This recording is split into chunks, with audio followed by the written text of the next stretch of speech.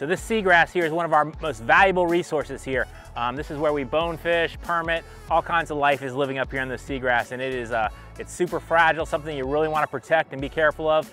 As you're running through a channel, there's channel markers to stay on the right side of the flat so you don't run aground. And then when we're up here fishing, we're gonna use the push-pull or a trolling motor and just work slowly up in these flats, not damaging anything.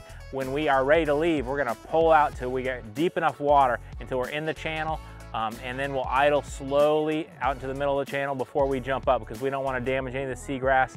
If you look around, you can see where people have these prop scars. This is where people have run aground, missed the channel, and they've really damaged the area. So this is super valuable resource, this turtle grass and this grass flats here. So take the extra time, pull off, get way out in the middle of the channel before you jump up, and it'll keep everything a lot better.